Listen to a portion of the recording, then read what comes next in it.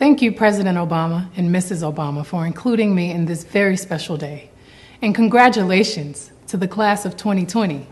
You have arrived here in the middle of a global crisis, a racial pandemic, and worldwide expression of outrage at the senseless killing of yet another unarmed Black human being. And you still made it. We're so proud of you. Thank you for using your collective voice and letting the world know that Black lives matter.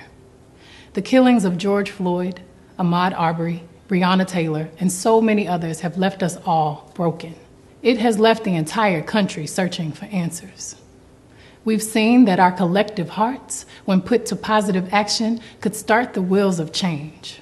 Real change has started with you, this new generation of high school and college graduates who we celebrate today.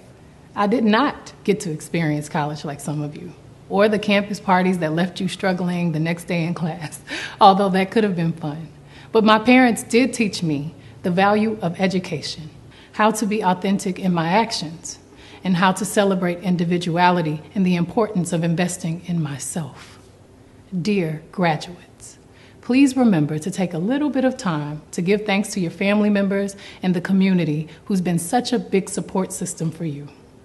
You are achieving things your parents and grandparents never could imagine for themselves. You are the answer to a generation of prayers. Now, some of you might be the first in your family to graduate from college. Maybe you did not follow the path that was expected of you, and you probably questioned everything about your decision. But know that stepping out is the best thing you can do for self-discovery. I know how hard it is to step out and bet on yourself. There was a pivotal turning point in my life when I chose to build my own company many years ago. I had to trust that I was ready and that my parents and mentors provided me with the tools I needed to be successful. But that was terrifying. The entertainment business is still very sexist. It's still very male-dominated, and as a woman, I did not see enough female role models given the opportunity to do what I knew I had to do: to run my label and management company, to direct my films and produce my tours. That meant ownership, owning my masters, owning my art, owning my future, and writing my own story. Not enough Black women had a seat at the table, so I had to go and chop down that wood and build my own table. Then I had to invite the best there was to have a seat.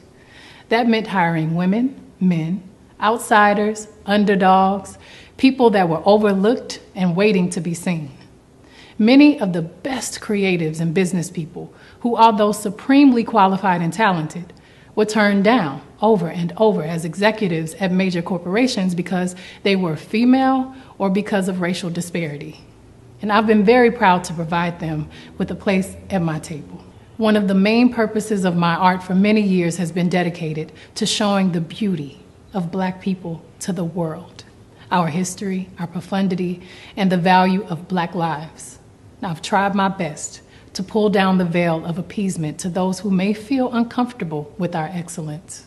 To the young women, our future leaders, know that you're about to make the world turn. I see you. You are everything the world needs. Make those power moves. Be excellent. And to the young kings, lean into your vulnerability and redefine masculinity. Lead with heart. There's so many different ways to be brilliant. I believe you and every human being is born with a masterful gift. Don't make the world make you feel that you have to look a certain way to be brilliant. And no, you don't have to speak a certain way to be brilliant. But you do have to spread your gift around the planet in a way that is authentically you. To all those who feel different, if you're a part of a group that's called other, a group that does not get the chance to be center stage, build your own stage and make them see you. Your queerness is beautiful. Your Blackness is beautiful. Your compassion, your understanding, your fight for people who may be different from you is beautiful. I hope you continue to go into the world and show them that you will never stop being yourself, that it's your time now. Make them see you.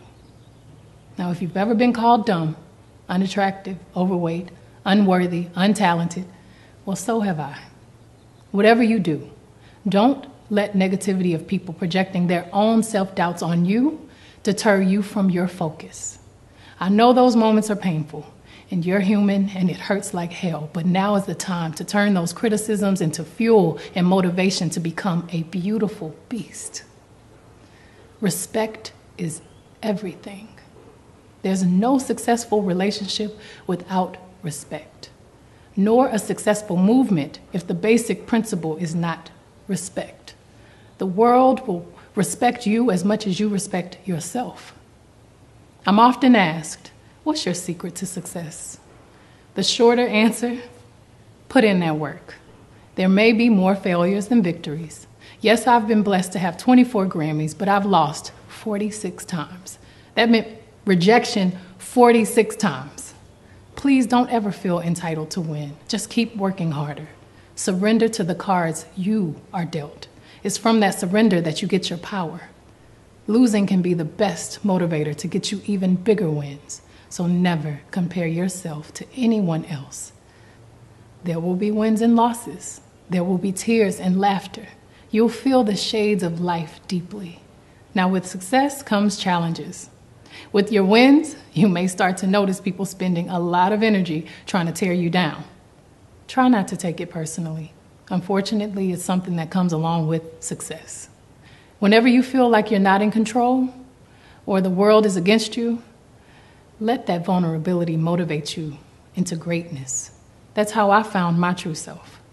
I remain a work in progress, and that's the beauty of growth. I've been happiest when I let go and allow life to show me the next move. When you bet on yourself, you're making an investment into your own future. When you choose to spend your valuable time thinking, speaking, typing negative thoughts, you're investing in something that will give you absolutely no return in your investment. Class of 2020, every thought in your mind is powerful. Every word you speak is powerful. Every action you take has consequences for yourself and your community. Look what you've been able to do in the last 14 days. We've seen the power of the collective. We've seen what happens when we join for the same cause. Please continue to be the voice for the voiceless. Never forget, we can disagree in a way that is productive to arrive at decisions that foster real change.